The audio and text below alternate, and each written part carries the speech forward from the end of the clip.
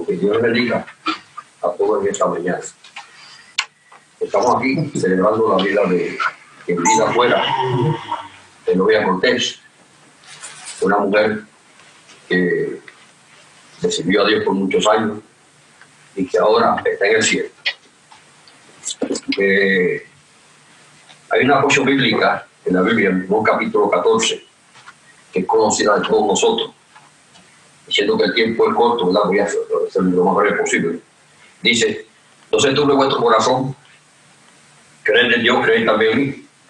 En la casa de mi Padre muchas moradas hay, y si no fuera así, lo hubiera dicho. Voy pues a preparar lugar para que donde yo esté, vosotros estéis. Que son palabras textuales de Jesús, que le hizo promesa a la iglesia.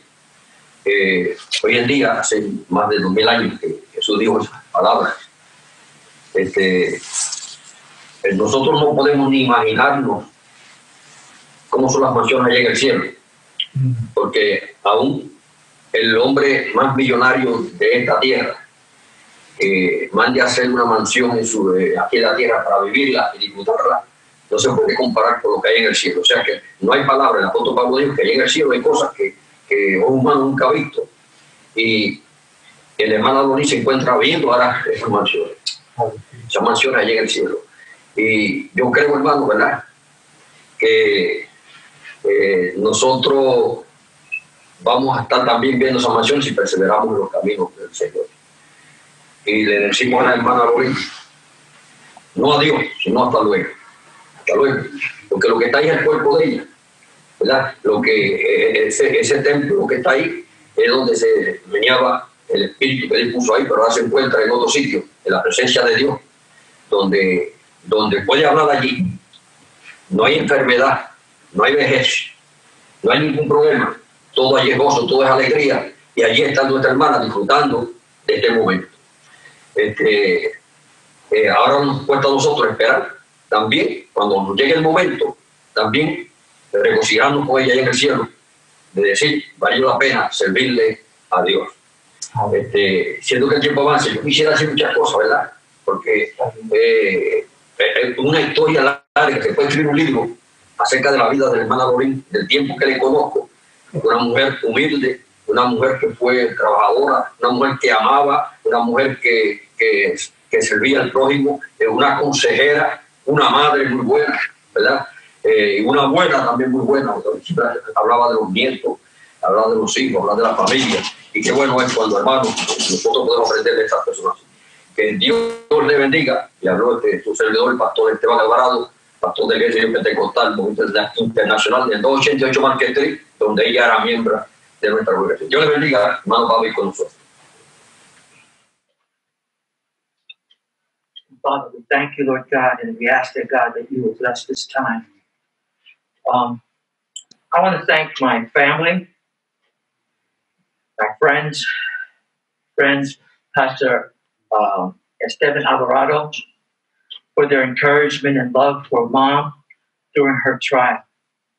Especially to thank my sister Edie for her loving work with Mom through the sleepless nights, unwavering in her loving care. Edie was there. Thank you, Edie, and thank you, Pete. May 3rd, 2020, Eulogia, Cruz-Cortes, my mother, went to glory. You know, a eulogy represents a beautiful, special, timeless way to usher my mother into her rest and peace. However, difficult it is to deliver the right words confidently when you are grieving, distracted by pain one feels in your heart. Is a difficult thing. As a pastor, I hope that I can ease this pain, this difficult moment comprehensively in guidance to celebrate my mother's life and to honor not her death, but her life. When I was a child, my mother would tuck us the covers under my neck before I went to sleep. And she would do it as well with my brothers and my sisters. And as she would look towards us, she would be praying for us.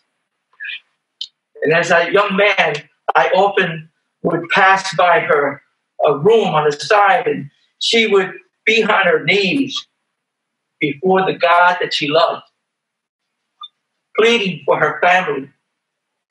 And as a Christian woman of God, Mom was a woman that prayed for everybody. She was a loving prayer warrior. Isaiah 40:26. Where does my help come from? When Mom prayed, she would lift up her eyes up to heaven, to the God that created all things. And that is where her help came from. There were numerous stars in the heavens, and God calls each star by name. And with God's great power and mighty strength, not a star is missing. Mom is one of those stars, and God knows her name. Before God formed Mom in the womb, God knew her, and he set her apart. Mom, Grandma Loly, was fearfully and wonderfully made. And God said, I know you by name. And because of the life that you lived, you have also found favor in my sight. God had engraved Mother's name, Eulogia, in the palm of his hand. Today my mother is in paradise. She has met Jesus face to face and has already spoken to him. He has wiped away every tear from her eyes. The Master has said to her, welcome home. Well done, good and faithful servant. Enter into eternal glory, where there'll be no more death, nor mourning, nor crying, nor pain, nor distress shall exist no more. For the former things are passed away. These promises are not only for Mom, but God extends that to you. My mother is speaking out of the grave to every one of you who would believe in Jesus Christ. As my mother believed so faithfully for many, many years in her life. Mom very often would take the opportunity to share the good news of Jesus Christ to all who would listen. And it was very important for Mom, Grandma Loly, to share her faith in Christ, because where she is now is where she would want you to be. Mom would often say, Jesus loves you. Come to Jesus today. She's extending that invitation to you, so that where you can be, okay, there is no death, no sickness or worries, only singing in the heavenly kingdom and joy in the presence of the Lord Jesus Christ. So thank you, Mom, from all of us. And we love you. Thank you. I just want to close in prayer. Father, we thank you, dear God, for this time that we can be together. I just want to praise you, dear God, for the Mom that, has gone before you, Lord, in glory. And because of her life, dear God, the salvation that you provide for all of us. I thank you for Mom. I thank you for the family that God has come after her, from her, and Mom, Grandpa, Grandpa, Grandma. You have all the siblings after that, and all the in-laws. And they've all been good Christians and good servants, even to the end. So we thank you, Lord God, for being with us all.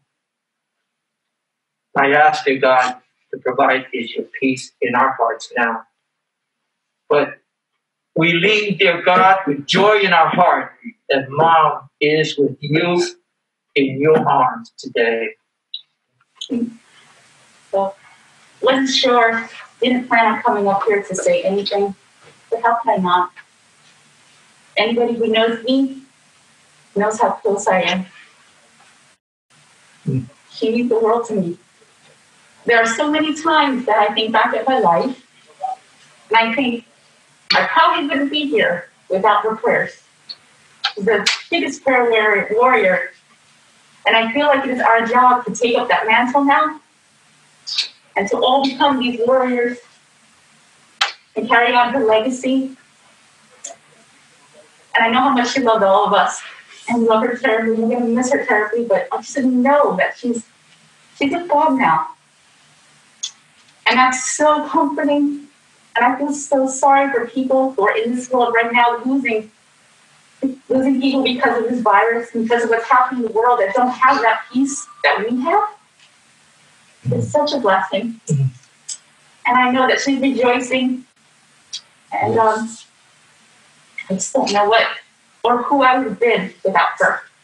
So I'm just grateful for that, and grateful for everybody who came out and who's watching this right now. And I love you guys, and I love the support that we've gotten. And like Uncle Bobby said, a big love to my meeting Uncle Pete, who helped her when we couldn't. And we sat there helplessly, and we knew things were happening. And he really came through for her and for us, and we just love you guys so much. Thank you.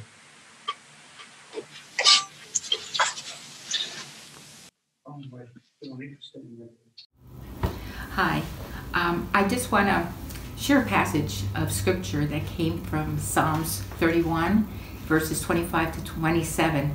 Strength and honor are her clothing. She shall rejoice in time to come. She opens her mouth with wisdom, and on her tongue is the law of kindness. She watches over the ways of her household, and she does not eat the bread of idleness. That's my mom. She was hardworking, sacrificial. Everybody came before her. She was loving and nurturing when we were small, and when we were older, it didn't change. And what an exemplary woman she was. Jesse and I used to like to take trips with her. She was always a pleasure to take on trips because she never complained about where you were taking her. She was very agreeable about our trips. She never complained. She was always grateful. And it was just a joy to be with her. Whenever she'd go even to the doctors, a small trip like that, right? The nurses loved her.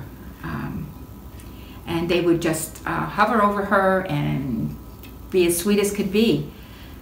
When they had to take her blood, and even when they messed up taking her blood, she always said, "Thank you. I know you're doing your job." And that would encourage them, even though she was hurting. My mom was a prayer warrior. As long as I can remember, she prayed, and she prayed on her knees. And I remember that she would pray for her children, her friends, her family. The list would go on. She would just be there so long talking to her Lord. And she prayed on her knees even though she was in pain and needed a knee replacement. And that was in her 80s. But even when she wasn't able to get on her knees after the replacement, it didn't stop her from praying. And one of the things that she really loved to do was call people. When we were younger, it was the landlines. And when you called, it had to be a local call or there would be a charge. And so she was always concerned about that, but she would still make her calls to her family in Puerto Rico, New York, and find out what was happening with them. And then she would bring it all to the Lord in prayer. her excitement over her cell phone, where she could call anywhere for free and have unlimited amount of time, was really great. And again, she'd get off those telephone calls and start to pray about all the concerns and problems that she would hear about. My mom, her Bible was worn, very, very worn, falling apart. And she just loved reading it and meditating on the Word.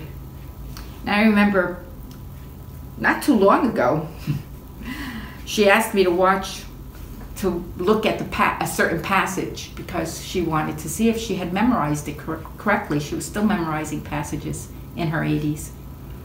And I remember asking her, okay, Mom, this is a chapter, but what's the verse? And she said, no verse, it's all of them. She had memorized the full chapter and memorized it very, very well. But that was her passion and her love, to learn about the Lord more and to have a closer relationship with Him. She was truly a role model for being a woman of God. And I know I speak for my brothers and sisters when I say we are so thankful to God that He gave us Mom as our mother. And we're thankful to God for her 93 years that we had her. And we're thankful for the model that she was, the legacy that she left for us. And so we just praise God for all of that. And Mom will be well missed. Well, how about Doña Loly? I know when I was a teenager in Eulogia, and Loly lived in the apartment across from their house on the Bronx Academy. They had two homes there, two houses, right? Three houses. They had, and so we know the family. Later on in our life, we found out that my father-in-law and my mother were related. We didn't know. So he actually, me and he are cousins, but very distant. But anyway, about Doña Loly, I say it's a perfect example of what a Christian woman should be. She, let's say, with her enthusiasm, she kind of went overboard. She's way the way she was. She thought about everybody. How's everybody doing? Like, we'll be traveling, how's everybody, this and that. And I have the pleasure that she referred to my wife. Referred to my wife, Edie. Edie and her had such a great bondship that's incredible to describe. She was always in touch with her. But Doña Loly herself, she was a character. Funny, witty, very merciful. She always thought about everybody else but herself. And that's the more advanced of a Christian person. Doña Loly, she has always been good to me, great to me, and through our marriage was nice. And also a lot of other things, little things that we don't even think about. She was good with grandkids. The grandkids went to her like she had the charisma that she had.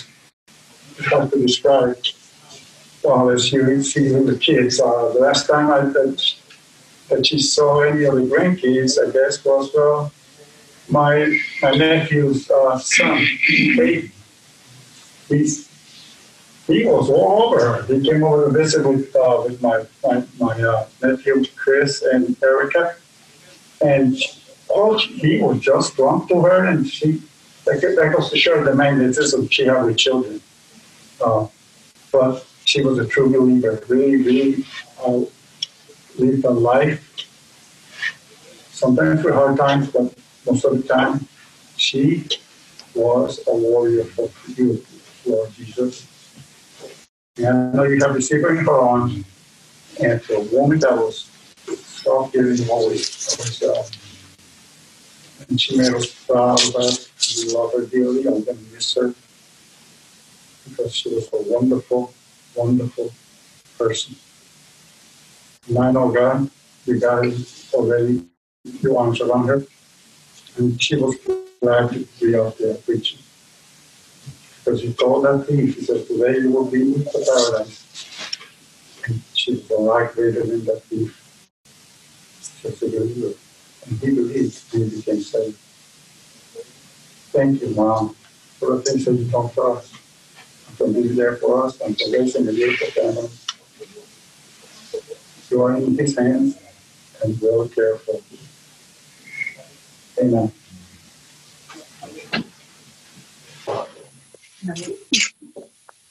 I just want to say a few words of dedication to my mom, who was an awesome mother and grandmother. It's a poem I saw that I thought was appropriate. It's called To God's Garden. And it says, you strove to live alone, to talk and walk alone, around. But as the illness was relentless, you were forced to give up ground. God saw you getting tired when a cure was not to be.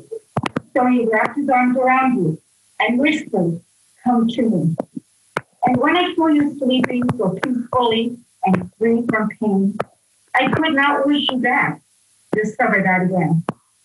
You did not deserve to suffer more, so he set you down to rest. To God's garden you are surely bound, so to sit with all the best. That is so appropriate because Mom has such a love for the Lord.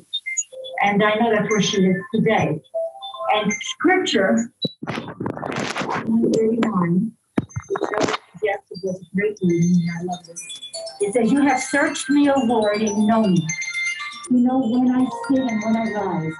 You perceive my thoughts from afar. You discern my going out and my lying down. You are familiar with all my ways. Before a word is on my tongue, you, Lord, know it completely. You hem me in, behind and before, and you lay your hand upon me. Such knowledge is too wonderful for me, too lofty for me to attain. Where can I go from your spirit? Where can I flee from your presence? If I go to the heavens, you are there, and if I lay my bed in the depths, you are there. If I rise on the wings of the dawn, if I settle on the far side of the sea, if I rise on the winds of the dawn, if I settle on the far side of the sea, even there your hand will guide me, and thy light become light around me.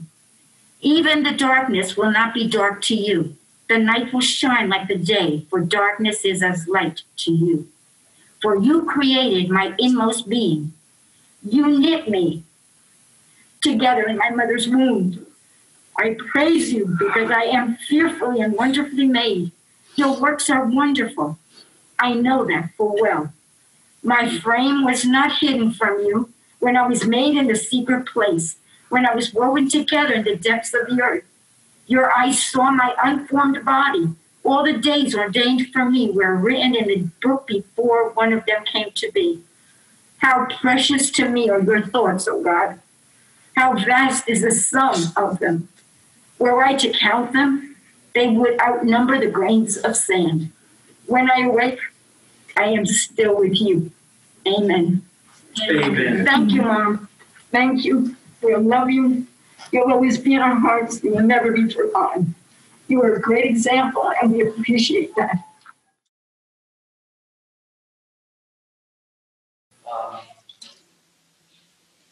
John 14, 1-3, it said, do not let your heart be troubled. Jesus spoke these words to his disciples when he was talking about his eventuality of his death. And these are words that probably are comforting to Peter and Philip and the rest. But they also encourage us after we lose someone we love.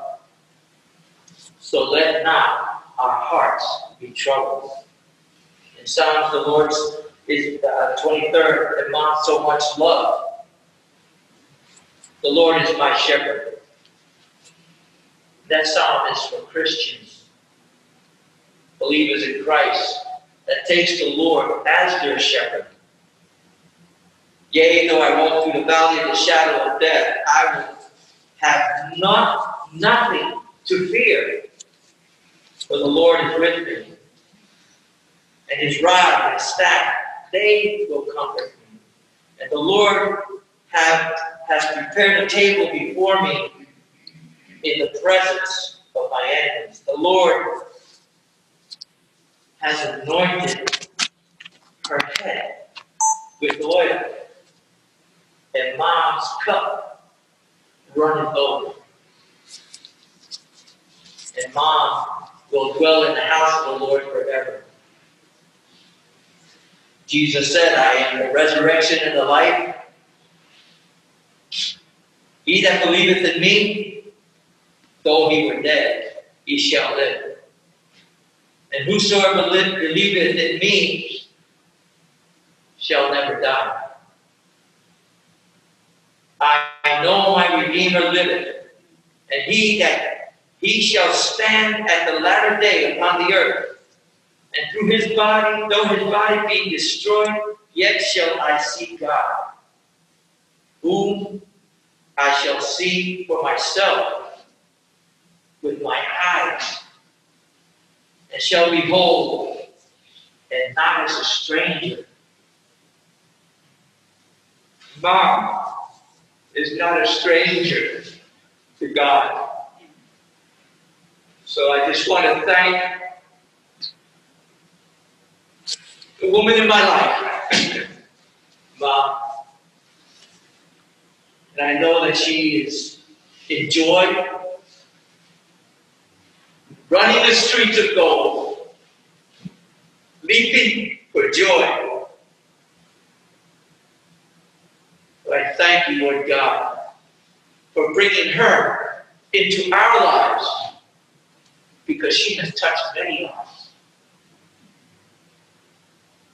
And she has shared that very love, the love of Christ, to others. And she's reaching out to you, those who do not know her, to come to know him as Lord and Master in their lives. In Jesus' name.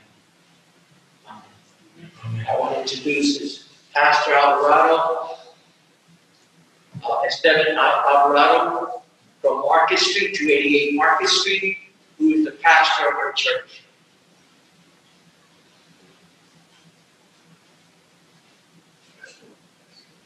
Gracias. Dios le bendiga, hermano. Hermana Loly. Hermana Loly, uno muy especial en nuestra vida. Todos los que la conocieron a ella saben que fue una mujer muy especial. Una de las cosas que voy a terminar en breve es que allá en el cielo, no es un cuerpo humano como este, sino un cuerpo angelical, un cuerpo que no está sujeto a la materia, que aparece y desaparece, y que todo el mundo lo puede, viajar de un sitio a otro, todo aquel que tiene ese cuerpo, no solamente lo puede tener porque está en Cristo Jesús. Y la hermana Eulogia, oiga, el día que ella resucite, que ella va a resucitar un día, cuando suene la trompeta y la ya no se levantó al cielo, va a resucitar y va, y juntamente con los que estamos vivos, que hemos transformado, le está sirviendo a Cristo, seremos levantados para celebrar las bodas más gloriosas que se van a celebrar en el cielo, que es una boda de Cordero. Oiga, qué cosa gloriosa. Yo sé que allá en el cielo, si le preguntaran a Loly que si quiere volver a la tierra, va a decir que no. Va a decir que no, porque este trapo del mundo, un mundo de trapo, enfermedades, problemas, dificultades, tantas cosas en la vida, tanto sufrimiento que tiene el ser humano, pero cuando llegamos a la presencia de Dios, ahí se acaba todo. Ahí no hay hospitales, no hay manicomio, todo es un gozo eterno. Así que allí queremos a la hermana Loly. Muchas gracias y hasta una próxima ocasión. Que Dios le bendiga. Y hermano, usted sirva a Dios para que un día pueda ver también a la hermana Loly en el cielo. Dios le bendiga.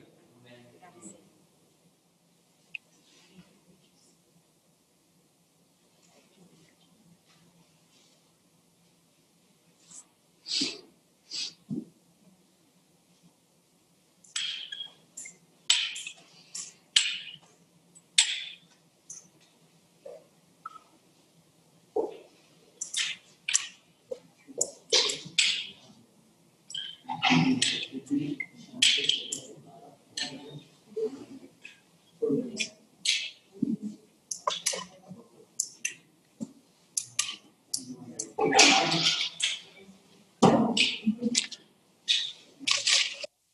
better ready for work.